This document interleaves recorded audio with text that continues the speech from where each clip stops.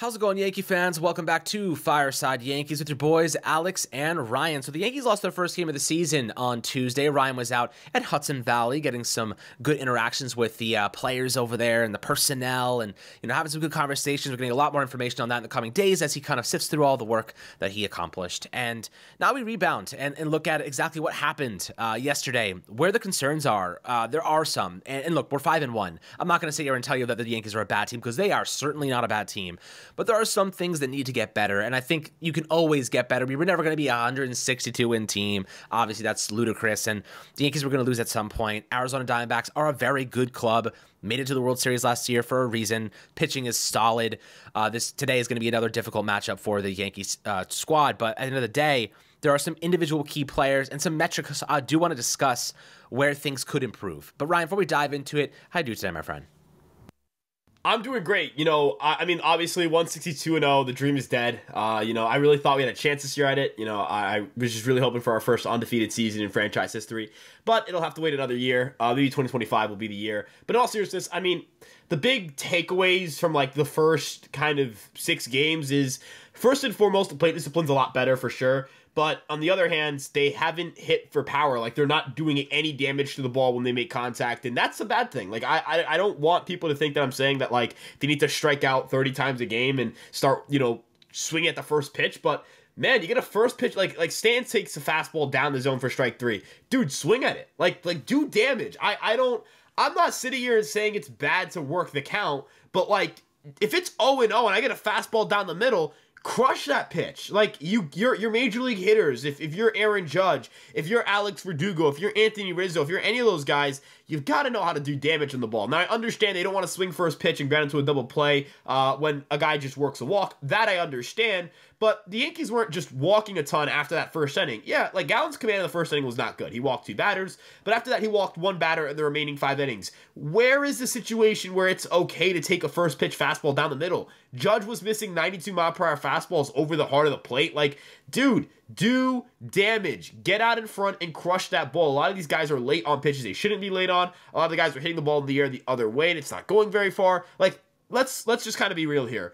Juan Soto can do that because Juan Soto has a generational eye and a generational hit tool. Most of the guys, if not, like, Judge can do it. Stan can, I don't know if Stan can do it anymore, but Stan physically can do it. That's 3 guys. The other 6 guys can't do that reliably. Like, I'm sorry, but, like, Rizzo, like, dude, drive the ball to right field. You are at your best when you're hitting the ball in the air to right field. We got to get back to that. For Verdugo, look, the glove's been good, but, like, same thing. Dude, drive the ball to right field. That is where you're going to do damage. You don't want to roll the ball over to second base. You don't want to hit a weak fly ball to left that isn't going to do anything for you. If you're relying on defenses being sloppy and poor, just well-placed batted balls in order to win baseball games, you're going to get run through by some really good teams in the league. And you might go, well, they beat the Astros doing it. Yeah, in the regular season. We'll see how that works in the postseason. And I'm going to tell you right now, it's probably not going to work. You've got to be able to do damage on contact. So, obviously Judge not playing well, Stanton not hitting well, Rizzo not hitting well. That's really killed them in the power department. But they've got to get themselves going on that front. I know that this is an organization that has valued power. This is not an organization that's veering away from hitting for power. They've got to find a way to kind of get their guys going on that front. And then the other concern, obviously, is Nestor Cortes. The stuff got worse in that start. Like, it was not a good start. It was an atrocious one. He battled after that first inning, but, like, you're okay with those starts sandwiched in between some really good ones, right? Like, when Garrett Cole grinds through a start, you're like, that's why he's an ace, because he doesn't have it today, and he's still giving us outs. When you don't have it every day, you're not grinding through starts, you're just not pitching well, right? Like, that's when it becomes an issue. Early in the year, 2 starts, not going to start ringing alarm bells, not going to tell you that Cortes stinks, that you got to give up on Cortes, that he's got to do this, and that. I've seen some people suggest doing an opener. You're not doing that because of 2 starts. I've seen some people suggest throwing in Luke Weaver. You're not throwing Luke Weaver as a starter because of 2 starts, right? Like, that's not happening. But yeah, this is part of the evaluation for when, Cole comes back and he feels good. He's supposed to start throwing sometime soon. There's no specific date on a throwing program, but he's going to be on the IL through the end of May, if I'm not mistaken, because he was placed on the 60-day. But yeah, like, I look at a guy like Nestor Cortes and say, I don't know if he's going to stay on this rotation long term, right? Let's compare Heel and Cortez's starts. Would you say Heel knew where the ball was going more than Cortez? Because I wouldn't say that. I would say Cortez and Heel both didn't know where the ball was going in those starts. And Heel threw 4 2/3 inning of scoreless baseball and could have gotten that 5th inning if they weren't having a pitch count for him. He was dominant. Like, he looked really good. When you have really good stuff, you can say, I don't know where this fastball's going, but if it's somewhere in the zone, I'm striking somebody out. I'm getting outs. Like, they're going to get underneath it. They're not going to hit it. He didn't really have his slider go. He didn't have his changeup go. He didn't get a single whiff on the changeup. And he struck out 6 batters. He basically went in there with just his fastball. So, if you're Nestor Cortez, you know your stuff is worse than Luis Gil's. Your stuff is worse than Clark Schmidt's. Your stuff is worse than Carlos Rodon's. Your stuff may not be dramatically worse than Marcus Stroman's, but I view Marcus Stroman as probably the safest bet in this rotation. He threw 100 pitches in his first start. That's a great first sign. That he's going to be no pitch restrictions, no inning restrictions, no build-up, none of that stuff. Go out there and shove. And he's a dog. You see, he actually really grinded through that start. Errors on errors on errors, dumb defensive plays throughout the diamond, and he just shoved. He stuck in that game, gave you 6 innings, saved your bullpen. That helps you with this 7-game road trip. And then I look at Rodon and say, obviously pending today's start, I feel decent about him. His stuff looked really good in start 1. I would like him to look a little more sound in start 2. If he can give me like 5 or 6 innings, 7 strikeouts, 1 or 2 earned runs, don't walk too many guys, I'm going to tell you right now, I would be like, that's Rodon. That's the vintage Rodon we saw in San Francisco and Chicago. But yeah, like right now, Alex, and I know this is a little bit of a rambly section, it's Cortez and it's the power. Those are the 2 things I look at and go, they got to start changing fast because we need to get we want to get the ball rolling. We want to be able to beat some of the really good teams in the schedule because you don't want to get buried early in your year. Absolutely. You don't want to be buried early in the year. And look, let's talk about Judge for a second, because there are people, I saw some dumb, oh my God, like almost brain rotting narratives on Twitter. Someone said we should send Judge back down to AAA. I was almost being scraped off the pavement. Yeah, when I saw that freaking tweet. The ridiculous grass sniffing mindset of that coming to fruition, it hurts. It hurts. It actually pains me. Yeah, let's send down Aaron Judge. Let's send down the best player at the offensive position in the game. Yeah, he's having a couple of bad games. Everybody does. Juan Soto's going to have a couple of bad games this year. Judge will have a couple of more. Glaber will. Volpe will, who's red hot. Mookie Betts will get cold at one point. It's part of the game. It's part of sports. You can't avoid a cold stretch. Aaron Judge is a key component in this team, let alone the fact that he's been an excellent defender to start this season.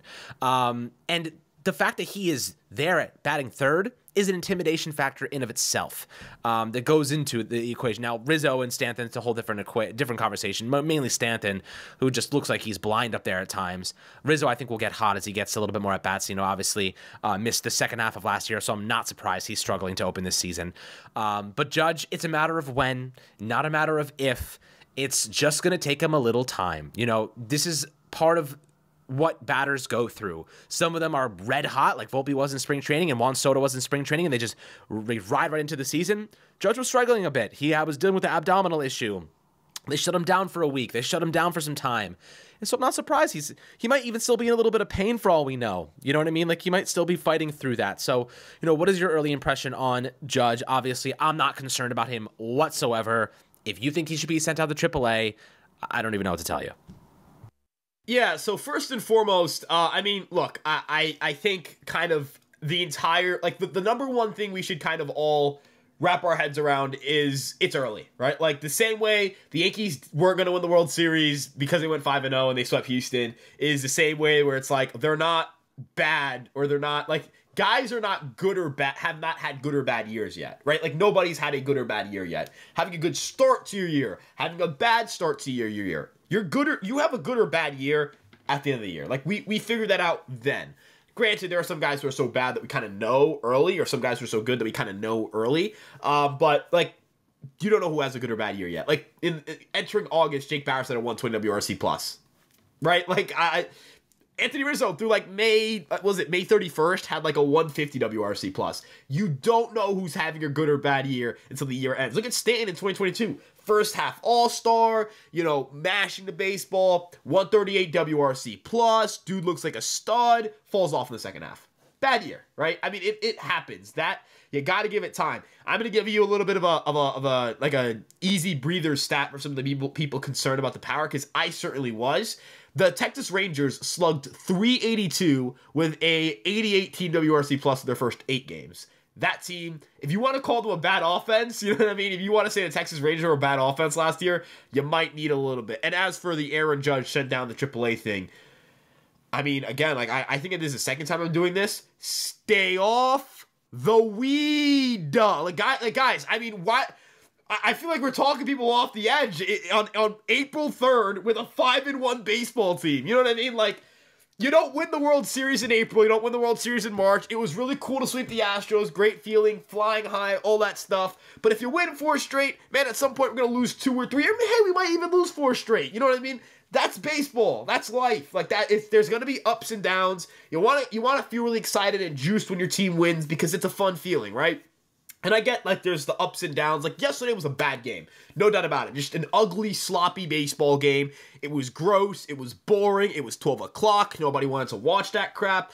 I was tired and moody. I imagine everybody else watching the game was extremely tired and moody. And the game ran too long. It wasn't even, like, one of those quick, like, you lost, but whatever. We're going to sleep at 11. You went to sleep late if you watched the game. Like, I get it. You're in a bad mood after the game. Completely understand. But, guys, we gotta like, start thinking here. And then kind of just to, like, get back to like talking about the team in a rational way. Let's just, the Yankees are not necessarily a team that you're going to look at and say, all right, this is a complete product right now. They don't have their ace. You look at like the guys you're concerned the most about are probably like the Stanton's of the world because they're coming off of really bad years and they've been bad for about a year and a half and they're continuing to play poorly. He had a really good spring training. I was encouraged. I kind of need to see him get it going soon because Dominguez is going to be coming back at some point in the next month or two. And Dominguez is going to be a big addition to this team. So, you start looking at some of the pieces they don't have right now, some of the pieces they could have in 2 months. Granted, the schedule being tough doesn't help them.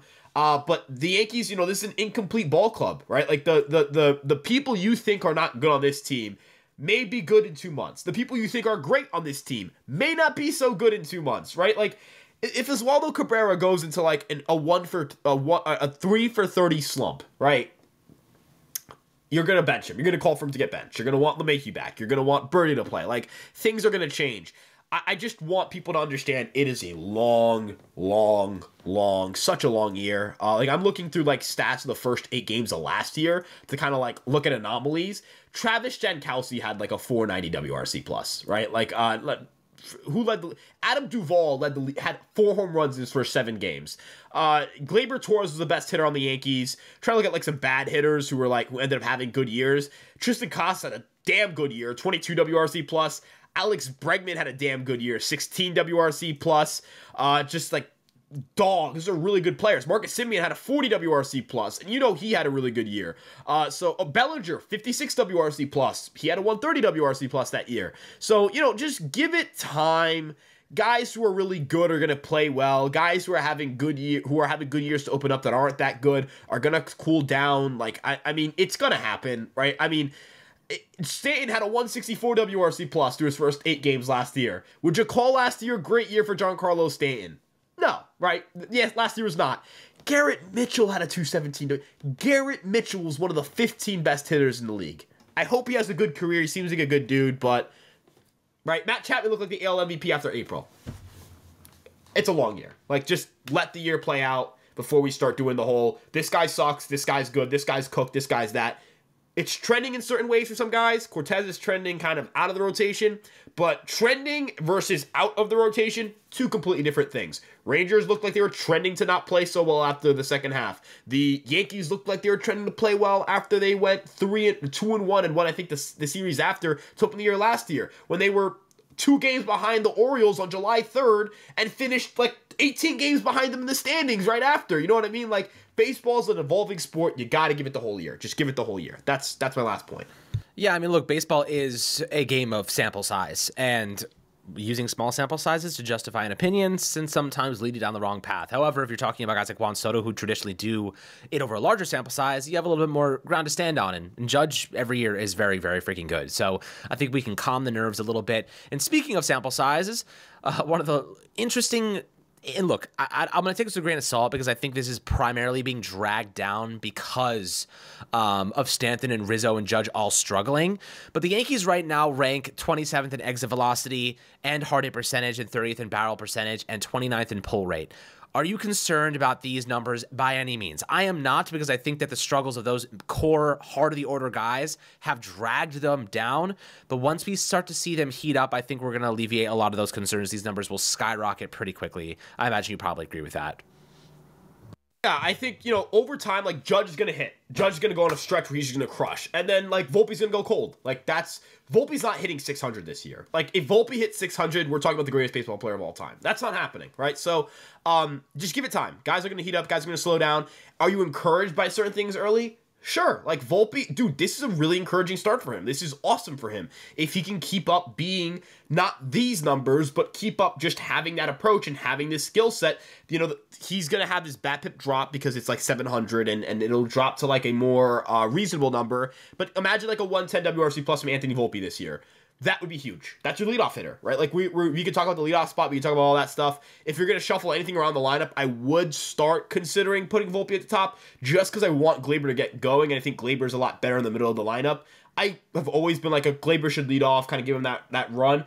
But at this point, it just kind of seems like he just doesn't hit when he's leading off. Like, it's an extensive sample size of that. So I would start buying into that notion. There's a notion where you get enough of a sample size, you can start going, all right, let's shuffle him down a little bit. I think it also deepen the lineup, right? Like, Volpe needs to come up with bigger spots.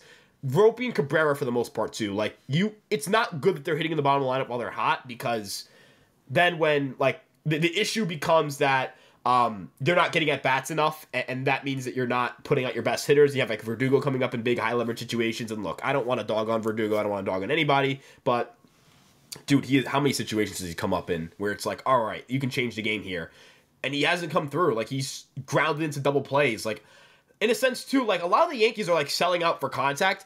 Dude, take your A swing. I don't care. 0-1 is better than no one on 2 outs. Like, I don't know where this notion started that it's a good thing to just make contact for the sake of contact in counts where it's not 0-2. In 0-2, yes, you should just try to make contact because, yeah, I mean, striking out is bad, right? Like, that's an out. But it's 0-1 or 1-0 or 1-1 or 2-0. And dude, I'm seeing swings that are like, take your A swing. You see a fastball on the inside part of the plate, get out in front, crush that baseball, drive that ball to right field, or drive that ball to left field if you're right-handed.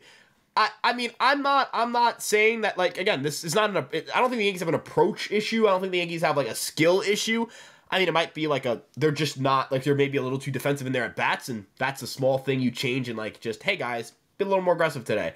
But, like, yeah, like, the veterans, dude, they're Rizzo, Stanton, I said Rizzo twice, Judge, like, step up, like, come on, like, Torres too, like, you gotta start hitting, guys, like, it can't just be the Volpe Cabrera Wells show, you know what I mean? Like, they're taking those kinds of at-bats. When Volpe's up and he sees a pitch to crush, he's lacing a line drive to right field. He's pulling a ball down the line. When Cabrera gets a pitch he wants to hit, he pulls the ball in the air. He does damage. I'm seeing at-bats from those guys where I'm like, that's mature. That's a very mature at-bat. And then I'm seeing the at-bats from the veterans, and I'm like, what are we doing, right? Like, what is going on? Obviously, Soto's having a good year. I know he had a couple, like, not good games, but, like, again, he was hitting, like 700? So, like, he was going to slow down. I need the at-bats from the vets to get better, because they look rough. Like, it's painful to watch a guy take strike 3 on a pitch that's down the middle. Like, you're the Bronx Bombers, not the Bronx, oh, I think I could take a pitch here. You're Giancarlo Stanton. You hit a ball 1,000,000 miles an hour.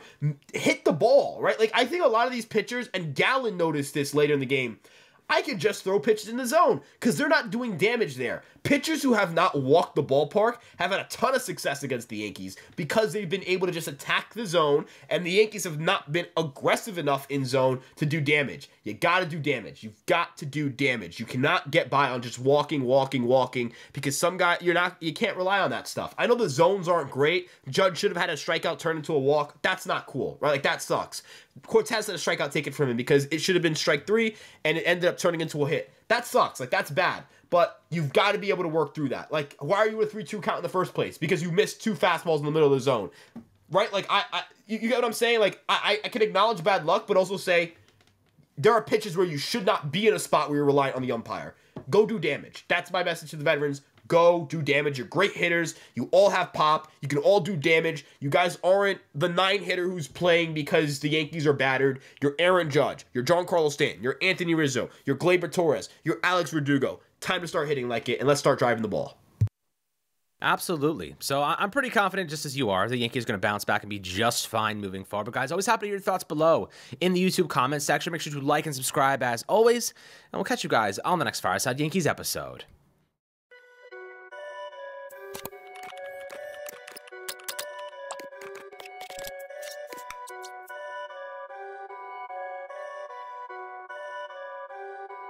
Perfect.